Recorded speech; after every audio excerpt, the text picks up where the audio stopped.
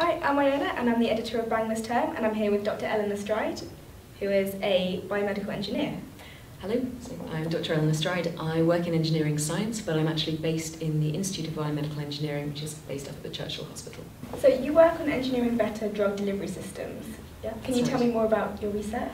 Yes, of course. So although drug delivery seems a very, very long way from engineering, what we're really doing is vehicle design.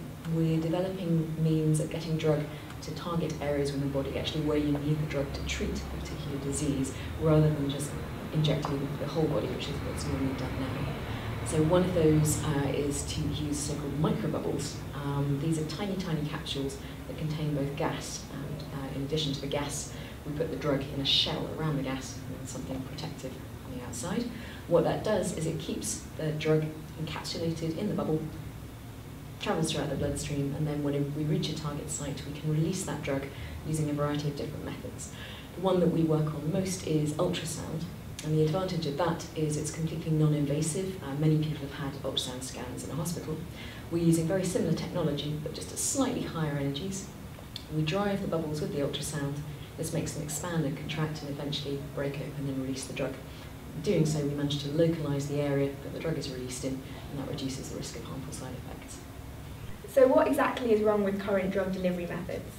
Well, as I'm sure most people are aware, very powerful drugs, for example those used in cancer treatment, tend to be associated with the very unpleasant side effects, for example hair loss, nausea.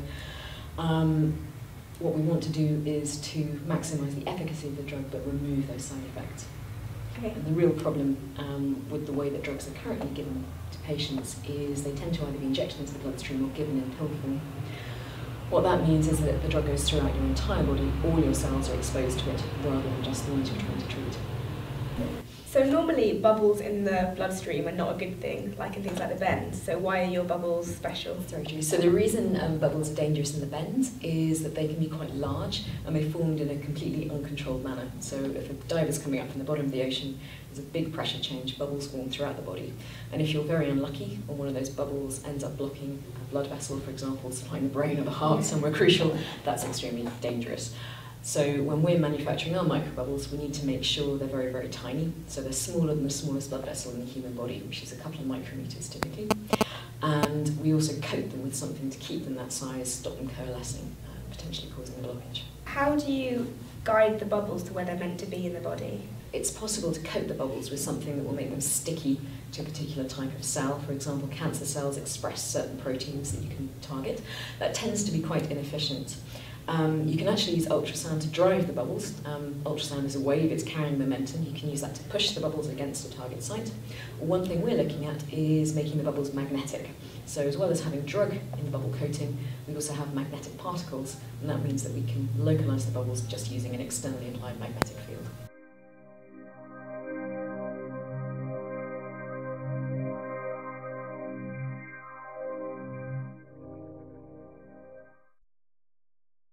So how did you come up with the idea? What are the kind of stages of getting to these microbubbles? Oh gosh, it's a very difficult question to answer. Obviously, we didn't invent, me and my team didn't invent the whole field at all. In fact, the fact that bubbles make fantastic contrast agents in ultrasound scanning was discovered by accident about 50 years ago. Someone was doing an ultrasound scan and noticed that when they did an injection, the scan got brighter, and they eventually figured out that was because very tiny bubbles were coming in with what they were injecting. The idea of loading drugs also has actually been around for a very long time, although admittedly not onto a bubble. The idea of the magnetic microbubbles was something that I was standing next to a colleague at a conference. He had a poster on magnetic nanoparticles, I had a poster on bubbles, and we looked at each other and thought, that would make an amazing combination. So it's completely by chance. And so what material are your bubbles made of? Sure, so we use a variety. We try to use things that are either naturally present in the body or something that you regularly intake, so foodstuffs. So the main material we use is the same substance on all your cells. So it's a so-called phospholipid. You normally have a bilayer of that around all biological cells. We use that same material but in a monolayer form to coat our bubbles. But we also use proteins, some biopolymers as well, whatever we need to stabilise them and keep them for as long as we need. What kind of drugs would this be used for then? You mentioned cancer therapy, cancer drugs. So that's the one that we're mainly looking at the moment. So conventional chemotherapy drugs, doxorubicin, paclitaxel, all these sorts of things. So they're already licensed for use. We're just trying to deliver them more effectively, and as I said, reducing side effects. But we're also looking at using this in gene therapy. So gene therapy's got enormous potential for an awful lot of diseases, but at the moment there is this huge problem. It's very difficult to get your DNA or your siRNA or whichever type of molecule you're trying to deliver to the right place. So we're hoping that bubbles are going to be useful for that too. What are the major problems you faced in this research into bubbles? Like what are the biggest? Many, all over the place. So repeatability. Obviously, if we're trying to develop a new treatment, something we want to work in hospitals, we've got to be sure it's going to work nearly 100% of the time. So making sure we do our experiments, they're absolutely repeatable. The way we manufacture the microbubbles is something that can be scaled up and actually taken into pharmaceutical companies. So those are big practical problems. And then the complexity of the processes that we're trying to use in the body are enormous. It's a very, very complicated system. So understanding how the bubbles are responding to ultrasound, how they're releasing the drug, and then how they're interacting with cells is very, very complicated. But we need to understand those to make sure that it's going to work. So what stage are you at currently with the research? We have lots of protocols for manufacturing the microbubbles. We have some very promising data with cells and also in small animal testing. My colleagues are taking a sort of a beta version, if you like, of ultrasound-mediated delivery actually into the clinic this year. That's not using microbubbles, it's just using capsules, but we hope if that's successful, we'll then be able to integrate the bubbles into that and move into clinical trials of something with an already approved drug, hopefully within the next sort of 2 to 3 years. So when do you think we could see this being used in clinical settings? We very much hope within this next sort of 5 to 10 years, certainly bubbles combined with drugs. The magnetic bubbles is going to take a little bit longer, but I'm certainly hoping within the span of my career that we'll see this really making a difference. Oh, and what would be the next stage in this? What after magnetic bubbles, what would you try to do? Or is that? Interesting question. We've got a lot of ideas. So at the moment we're focusing on bubbles. One disadvantage of that is they're relatively large. I said they're really tiny, but actually by the standards of the body they're quite small, quite large compared with cells, and they're quite large compared with the gaps in blood vessels. Sometimes to treat particularly certain types of cancer tumour, you need to get your drug even further than the bubbles can transport it. So we're looking at scaling down to even smaller types of capsule that are liquid, but then when we insonify them with ultrasound, they actually become bubbles. But they'll do that much, much deeper into the tissue. So that's probably where we're going next. So how do you make these tiny bubbles? What is the process of kind of manufacturing them? A number of different methods. The industry standard, if you like, is not very far removed from taking washing up liquid and shaking it really hard. That's very good. It gives you loads of bubbles very, very quickly, so it's very efficient. But you do get a very broad range of bubble sizes, and if you're trying to encapsulate a drug, it's quite inefficient. You're not sure how much drug is in each bubble, so it's not great. So we've moved to looking at techniques using microfluidics and some other methods that allow you to actually make the bubbles one by one, which is fantastic because we can control the size, how much drug is in there, we can predict much better how they're going to behave. The trouble is they're a little bit slow, so one of the engineering challenges is actually taking these techniques and scaling them up.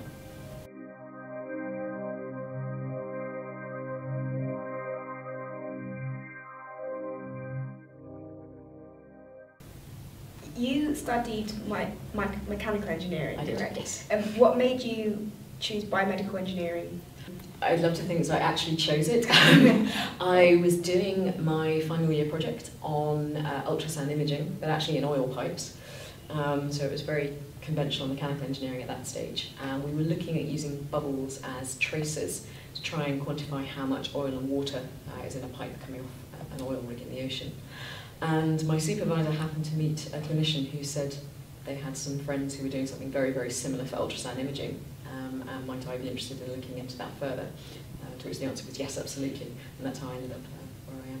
Cool. How is biomedical engineering different to traditional engineering? In terms of what we do and the concepts, it's not different at all. We're using thermodynamics, fluid mechanics, basics, structural mechanics, all the same things that any other engineer would use. The only difference is the application. So rather than building cars or planes, we're building tiny drug delivery vehicles. But what the creativity and the mathematics and the physics is all the same. What's your favourite thing about engineering? I think it's the satisfaction of solving a problem. Is that there's something that doesn't work currently or could work a lot better, and you actually have the opportunity to make that happen.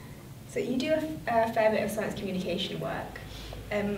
Have you always been interested in science communication, and why do you think that's important? Again, it's not something I sort of deliberately got into. People wanted to know about what me and my research team do, and I was delighted to tell them, and it seems to have gone down quite well, so we're very keen to do more of that. And I think it is very important for two reasons. One, people need to know why science is important. It's not just people in labs messing about. It is sometimes, but it really does have an impact on the world, particularly engineering.